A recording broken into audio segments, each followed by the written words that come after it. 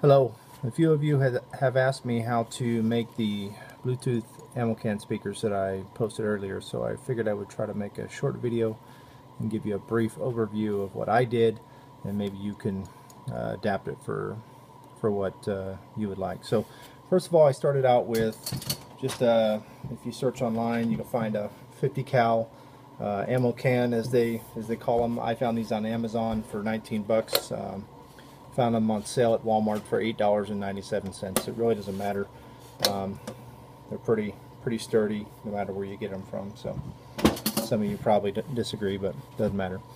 After that, you're going to have to tackle drilling the holes. So you're going to need, at the very least, holes for the 4-inch speakers or whatever size it is that you choose. So I picked up just a regular old hole saw from my local hardware store. And use that to drill my holes for my speakers.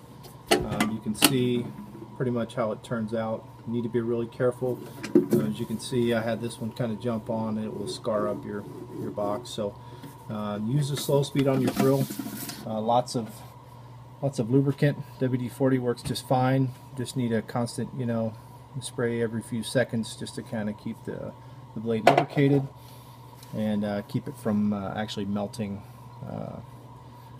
the saw. Trust me, from experience, you want to do it that way.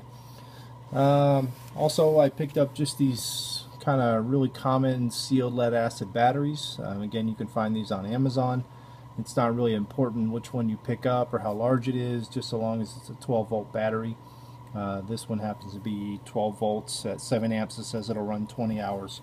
The amp that I'm using only pulls about 2.5 amps, so math says it could run somewhere north of 50 hours or something like that. So I don't know. I haven't really tried it to see how long it'll run, so it's up to you to figure that out. So the amp that I've been using, these are the Pyle, P-Y-L-E. This is the PFA330BT for Bluetooth. It's fairly simple on the front of it. Volume controls, treble, bass, Bluetooth switch, on-off switch.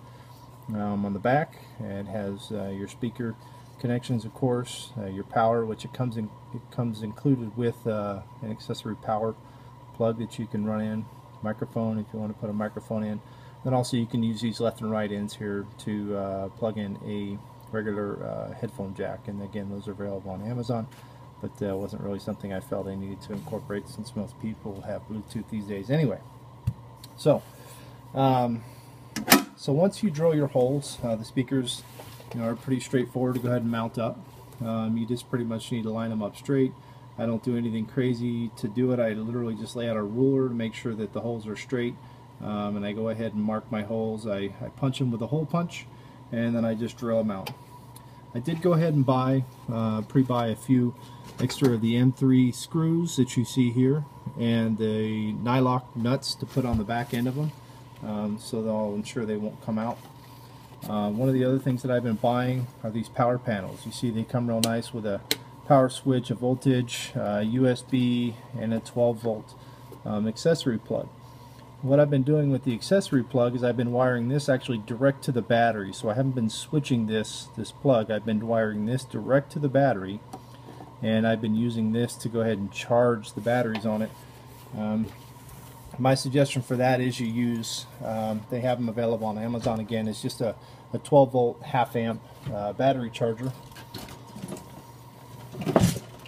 And they come and look pretty much just like this. The one I bought came with alligator clips attached to it. I went ahead and purchased a 12-volt accessory plug, and I just went ahead and soldered that onto it. And so when I'm ready to charge, I just unplug the 12-volt, plug it in, and it charges my battery, just as simple as that. And because it's a smart charger, it's going to know when the battery's peaked, and it will shut off and it won't overcharge the sealed battery. So you don't have to worry about that. Just a peek in the inside. I'll turn it over here so you can see it better. You can see the 4-port panel here. I pretty much just soldered everything in. If you have any basic soldering skills, you should be able to handle this. The panel itself comes with some crimped blade connectors that you can use if you don't feel comfortable soldering. The biggest thing though that I did is that I went ahead and soldered in the USB plug, the voltage regulator in together, and piped those into the switch. So those will all be switched.